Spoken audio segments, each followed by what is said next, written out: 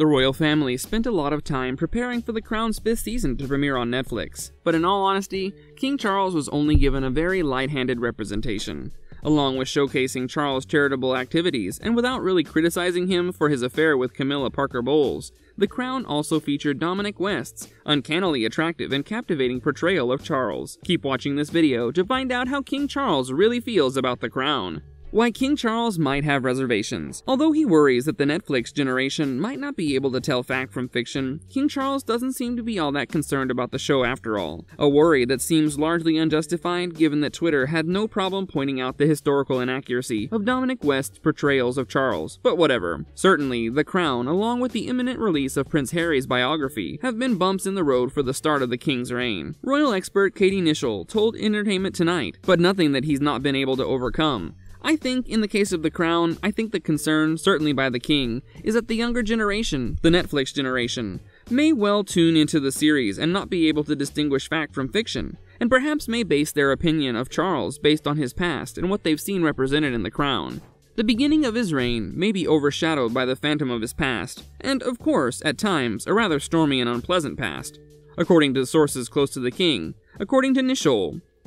And The Crown, in my opinion, merely proves that those worries weren't entirely unwarranted. Having said that, Nichol added that Charles most likely came out of this situation pretty undamaged.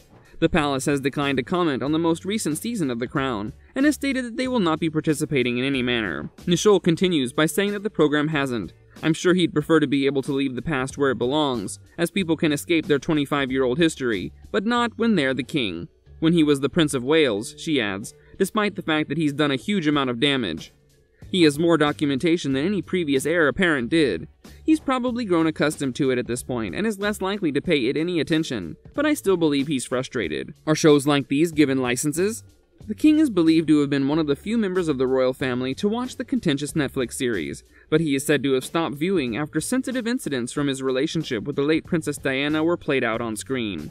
Season 4 focused on the 1980s, during which Charles wed Diana in 1981, welcomed their 2 sons in 1982 and 1984, and finally had an affair with Camilla Parker Bowles, who had been a close friend for years.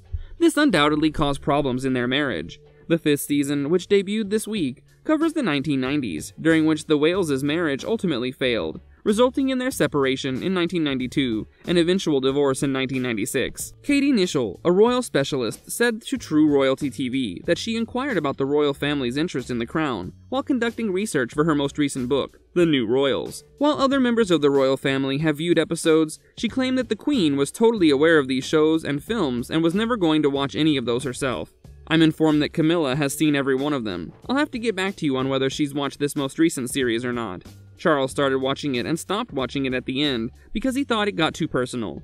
Harry seems to have seen it without a doubt, based on his responses, but I'm not sure about William.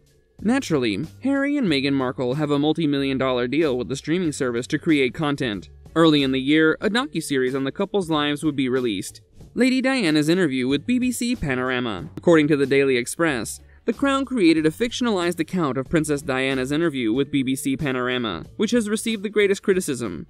The 1995 interview was later determined to have violated integrity standards, after it was out that journalist Martin Bashir had faked paperwork to get access to the then Princess of Wales. Season 5 depicts the preparations for the interview. The actual interview was a major contribution to making my parents' relationship worse, and has since hurt countless others, William said in 2021.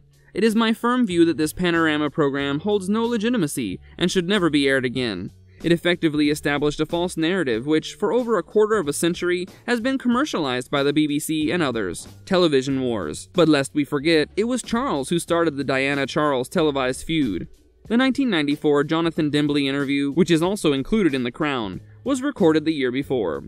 We wondered how the real royal family felt about the drama after the 5th season of the Netflix series sparked so much controversy. It turns out that the House of Windsor is filled with spectators. The fictitious account of the late Queen Elizabeth II's reign has been avoided by some members of the royal family, including Prince William and his late grandfather Prince Philip, while others openly admit to viewing the acclaimed series. For instance, Prince Harry mentioned that The Crown gives viewers a glimpse into what royal life is actually like in a 2021 visit on James Corden's The Late Late Show. It's fictional, he said, but it's loosely based on the truth.